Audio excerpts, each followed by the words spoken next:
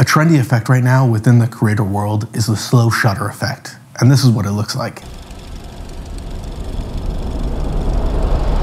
And here's how you achieve it.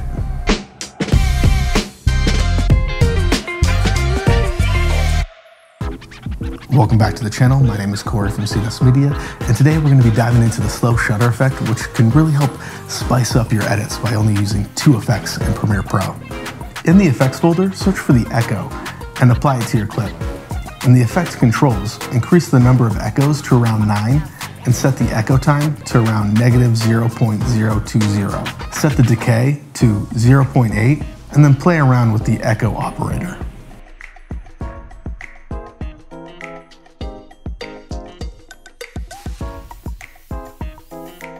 I like using screen, but choose whatever one works best for your clip or whatever one you like the best. Let's finish this effect. Search for the posterized time in the effect folder and apply it to your clip. Set your frame rate to 6. And now you have the slow shutter effect.